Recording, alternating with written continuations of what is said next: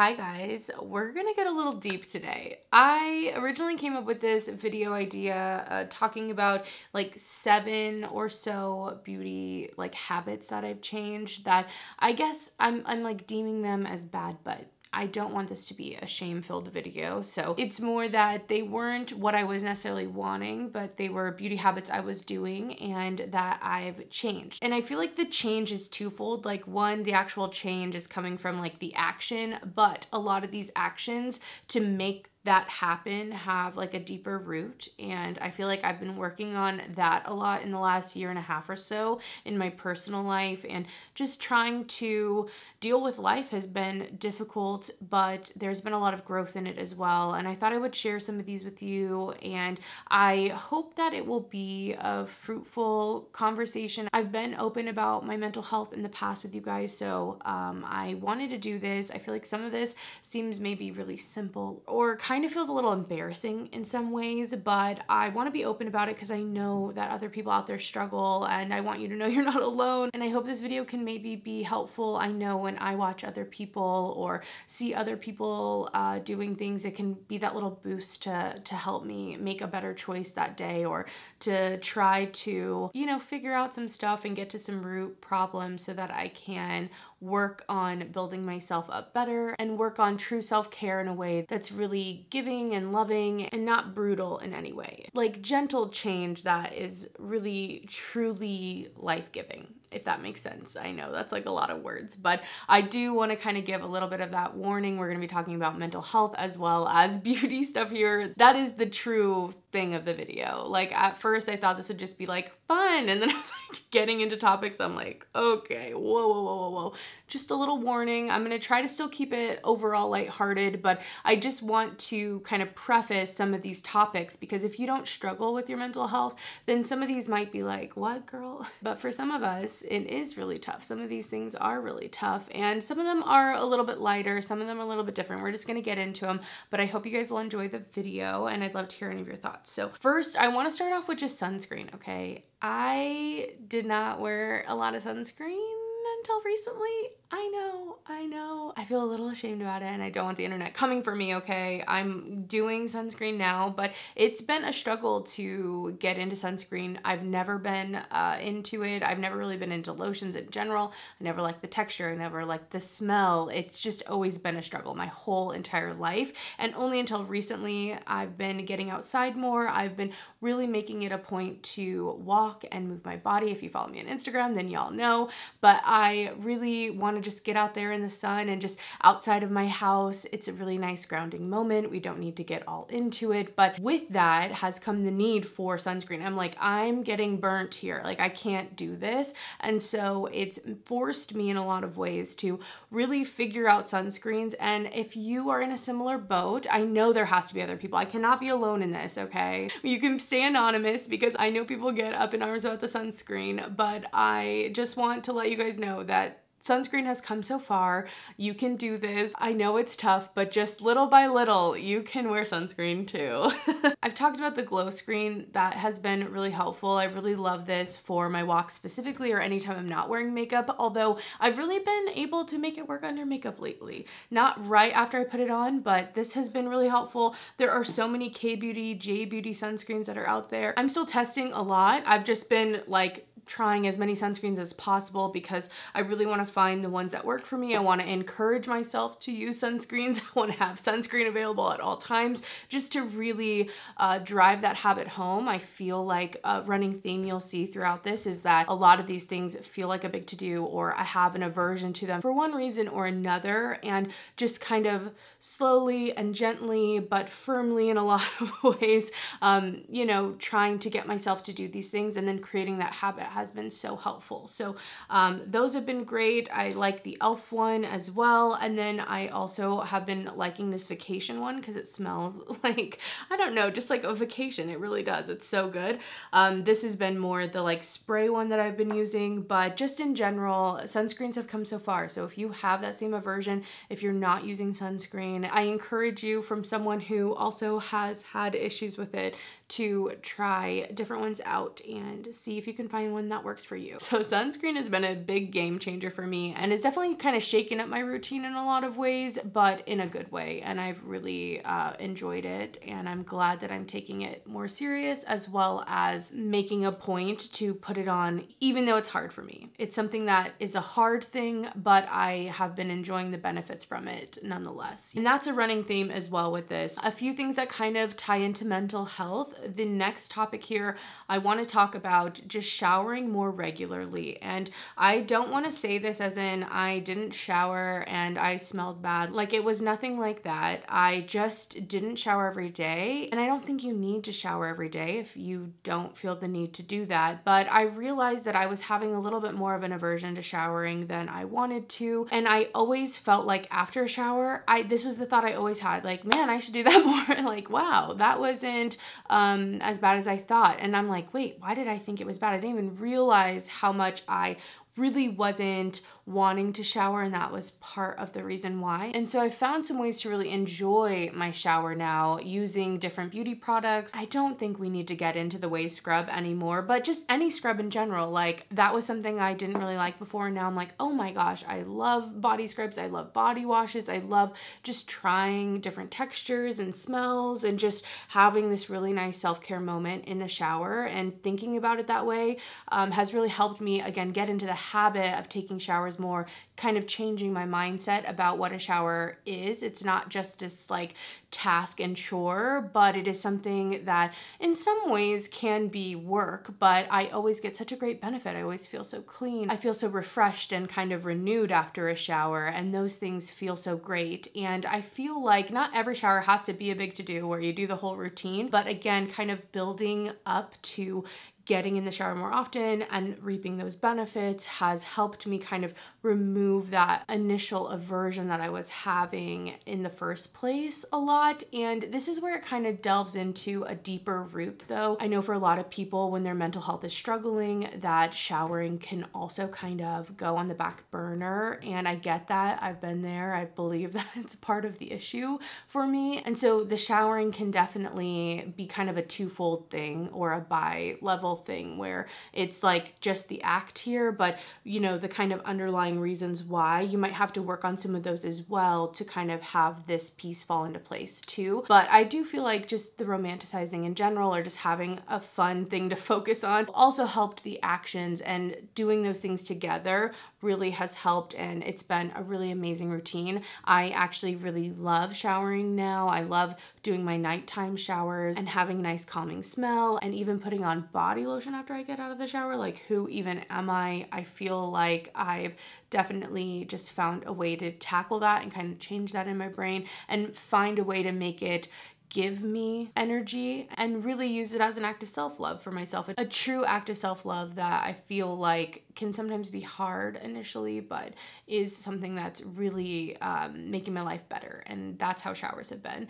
That also ties me into actually cleaning my face with soap and water. Now, I totally get that depending on the day, like it might be easier to use a face wipe or all that, but I was finding that almost all the time, that's all I was doing is using a face wipe. I wasn't actually, you know, washing my face with cleanser and water. And one of the reasons for that is because I hate the water getting all over me. You know, it's talked about all the time about how the commercials are a lie. They're just like splashing water. It's like, yeah, the water that they splash goes somewhere, all over your clothes, all over your wrists, all on the sink. Like, I just hated how messy it was. I didn't like that feeling. I didn't want to get wet. Like, all of that was something that I had to deal with. But I kind of got to the point where the face wipes just weren't working for me, in the sense that they were stinging my skin. They were stinging my eyes. It just wasn't working. I was like, this needs to end. And again, I know for like quick removal, or depending on if that works for your life, I'm not trying to say that isn't an option. If it's working for you, amazing. But I just felt like it wasn't working. It was something I wanted to work on. And so I found that really cleaning my face not only has helped my skin feel better and it doesn't have like the stinging like that and just kind of that level, but I also find that that initial cleaning kind of gets the ball rolling for the rest of my skincare. And I found that, you know, some of the other parts of my skincare routine that felt also kind of hard to do are easier to do once I get the ball rolling with cleansing. So I've really loved the Banilico cleansing balm. I picked that up from Yes Style, and that has really made a big difference. I'll use that to kind of like take off all of my makeup, and then I'll do another cleanse actually to really clean my skin. And again, it just feels so refreshing. It's one of those things that feels really hard, but I feel like is a true self-care moment for myself, taking the time, kind of slowing down at the end of the night and even in the morning as well to take care of my skin, because I deserve it and I should take care of my skin and I love myself, so I want to do that for myself, has been such a great beauty routine and such a great moment. It's also helped me mask more. If you guys have been here a long time, I was never someone who liked masking. I just didn't have the time for that. I didn't want to do it, all of that. And I've like completely changed my mind. There's so many things beauty-wise that I've actually done like a whole 180 on because of just the changes in my life. Like, I don't know if that's just naturals. I think some of that is just natural with time, but I also just think with some of the work that I've been doing, I just have a bigger capacity for some things. And I also just really tapped into my joy of beauty and really have been getting more joy from it than I maybe had been in the past with different things. So definitely cleansing my skin and really focusing on my skincare, even on the nights I don't want to, even on the times that I just don't have the energy. Of course, I'm gentle with myself and I'm not going for perfection, and it's okay. I just try to make the best choice I can in those moments, and that has been really helpful. Number 4 in the next few are going to be a little bit more focused on bigger concepts, but I don't feel like they're as deep in mental health necessarily. We'll see. I feel like by letting go of having to do my makeup in a specific way has really helped me enjoy my makeup so much more and has really let me just actually be creative. And the reason that I say this, and this might have to do with being online a little bit more, but I really feel a lot of pressure, and I didn't even realize I had this kind of belief, but to do makeup or to like makeup or whatever, it's like you have to really go for it. You have to do bold color and bold stuff, and you have to be like so maximalist in how much you put on your face. And I just have, you know, with time, I think, again, aging and with trends changing, I'm sure that's part of it, but I just haven't wanted to do the makeup I've done in the past. I haven't wanted to do as full on of makeup, and that's made me feel like, do I even like makeup? Do I, you know, it just made me question a lot of things, and I've realized that I just need to let go of that belief, because I still love makeup. I love putting on eyeshadow, I love putting on foundation, I love trying things out, I love all of it, but I think by confining myself to like, you have to like full coverage or it's not makeup, it's like, no, I can put a little concealer under my eyes, spot conceal, and still love makeup, be a lover of makeup, still like the intricacies, little details of what that is, and it can still be enough. You know what I mean? Like, I can tap one shadow over my eye and that be enough. Like that, there's enough technique in that, there's enough choice in that, you know, that's still a choice that you're making. Even if it's simple, it doesn't have to be nothing or like discounted at all. It's just a different way of doing makeup, and I think that has really helped me a lot, kind of removing that it has to be a lot. And one of the things that I've realized is that I keep being like, I only like neutrals, and it's like, I don't only like neutrals. I do like color. I just like doing them in my own way and really embracing that there's no one way to do stuff. And again, like, you could put a dot of color here and that's it, and that's okay. That can be amazing and you can love that, and like, it doesn't have to be a ton. Does that make sense? I feel like this Kulfi shadow in Chamak Chalo is really what drove that home of like, this is the color I was most attracted to, that I wanted, and it's stunning. I freaking love this thing. I love using this as like an all over lid shade, and that's it. Like, it can just be this all over my lid with some mascara, maybe a cute little wing, and that's enough makeup for a look. You know what I mean? I don't need to add an outer corner or a cut crease or, you know, rhinestones or fake lashes or, you know, a really bold lip to then make it a look. You know what I mean? I hope I'm getting at what was kind of the crux of that, I guess, more toxic mindset, but at least for me. And I think it's so funny I'm saying this in like a more done up look than maybe I normally do, or at least today I was just feeling this. But that has been really great to kind of let go of that and be able to enjoy makeup for whatever it is that I'm wanting to enjoy it, and just truly loving that and not feeling like it has to have a caveat or I have to do this or I have to do that. Like, what even is that? Whose rules are those? What's going on there? So that's been really great. And that kind of ties into not being stuck on older trends. I don't know if you guys can relate to this, but I feel like once you kind of get in your groove, you continue to do makeup the way you've always done it, and it's hard to kind of change why you might do something. And it can almost be like when trendy things come along, like, oh, I don't want to do that. Oh, I'm not gonna do that. I like the way I've done things. And sometimes that can be true. Like, you don't have to follow trends. You can do whatever you want. But I feel like there have been a few times, specifically with my hair and stuff, where I am so glad that I kind of went out of my comfort zone and tried something new. And I'm like, oh, I really actually love the new thing that I'm doing. And so in some ways, kind of trying out different trends or not being scared to switch things up or try something new out has been really fun and really eye-opening, specifically with my middle part. Like, I know this sounds so silly, but I just hated a middle part. I'm not gonna lie. Like, there was something about, if you're a millennial, I think you get it, but you always had a side part. You're never doing the middle part, you know? And so it took me a while to like get used to the middle part on me, and now I absolutely love it. And I'm so glad I kind of like, again, slowly tried some things out, wasn't scared of like changing it up or like not liking something once, and I feel like that's been great. Same with makeup. I feel like I used to do a wing all the time, then I stopped doing the wing, and now I'm back to doing like a little bit of a wing sometimes, but it's just so small and delicate. And so it's kind of similar to how I used to do things, but also kind of the updated version of that for me and what I like now. And it is kind of trendy as well. And I just wanted to encourage, I guess, in here that if you're kind of stuck on some older ways and you're just feeling like okay with them, maybe you're not fully satisfied with them, but you just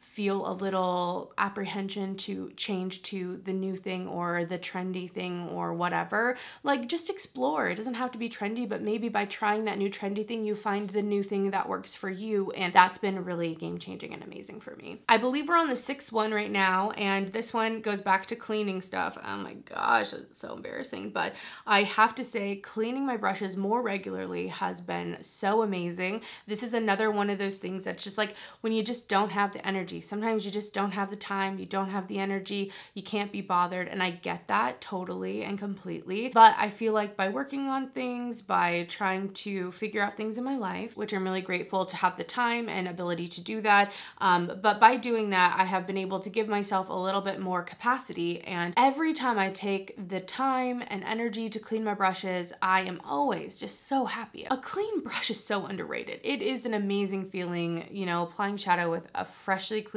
brush. And I know for some of you, you're like, oh my gosh, I'm horrified. I clean my brushes all the time. And that's not who I'm talking about. And I'm so happy for you. I'm so proud of you. That is great. But some of us out here are struggling, okay?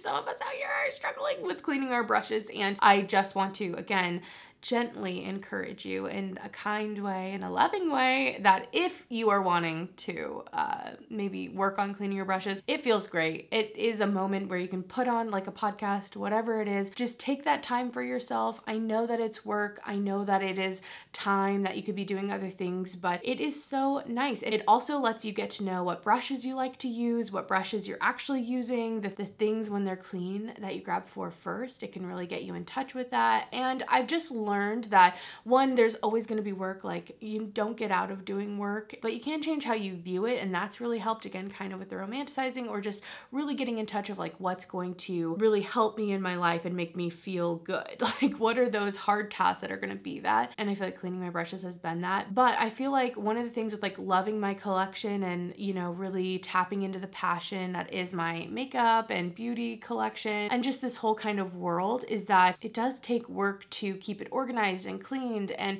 to show it that love in a way, if that makes sense. And putting that time in is always so great. So I love cleaning my brushes now. Don't get me wrong, I'm not perfect, and in none of these things am I perfect. Am I doing them necessarily every night? But I've just made really great improvements, and I feel like I'm continuously, with every choice that I can to either do the thing or not, I'm choosing to do the thing more than I ever have before, if that makes sense. Some of my favorite cleaning products for brushes, I love the Beauty Blender for sponges, but also for cleaning my brushes. And then for spot cleaning, especially more for like eyeshadow brushes and powder products, not like waxy or cream products. In between washes, the Cinema Secrets is really great. And then don't mind this mat, but this mat from Sigma makes it all so easy, because if you just use your hand, it can get really irritating on your hand when you're washing all your brushes. So if you have a lot of brushes, I do suggest the mat. It's just so much easier. And it's one of those things that I just didn't think I'd ever enjoy doing. I didn't think I'd ever enjoy it. So I think that is like such a revelation to me. Okay, we're getting to the end here, and this one I hope will kind of tie everything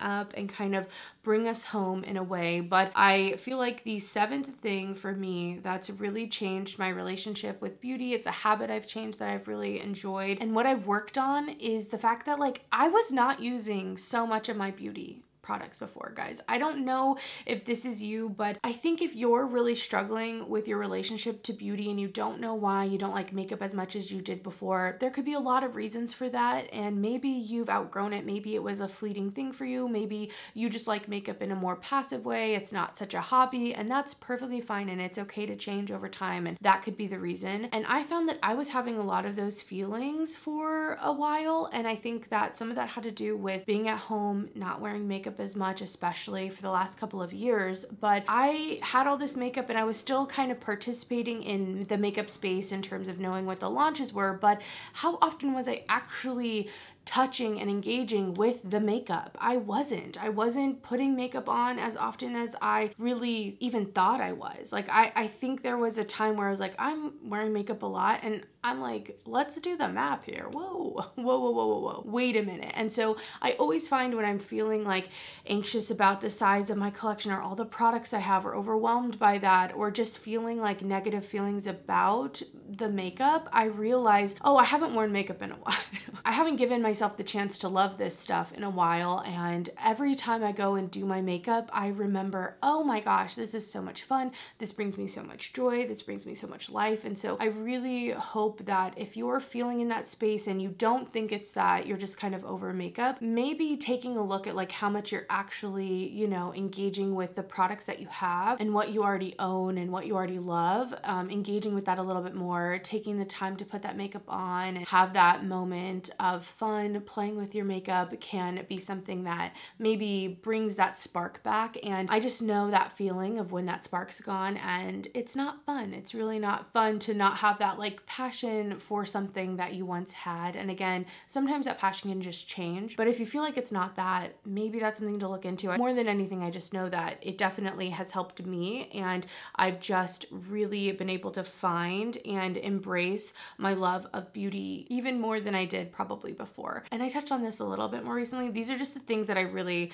am dealing with in my personal life, my daily life, that type of stuff, and I'm like bringing them to you in this video. But I really have enjoyed focusing on my passion, and that doesn't mean just spending. It doesn't mean just buying the new stuff. It can be whatever level works for you and is obviously not causing harm to you in terms of finances or in other goals or areas of your life, for sure. But really taking a look at how often I'm using my makeup, how often I'm actually applying my makeup, how often I'm actually using these things has really helped. And I talked a little bit about this too with decluttering, and so I'll touch on it just slightly here. But I've also found that some of the anxieties that I was having about having too much stuff, or oh, I never use this stuff, like I should get rid of it, by actually using my makeup every day, I was able to realize, oh, I do love it. I just need to use it. I don't need to declutter this. I just need to actually put it on my face. Like that was so much fun and I love it. Okay, great. And then also so it can let you know which products maybe you can pass on, which products aren't working for you. But I feel like sometimes that anxiety wanted an action, right? And so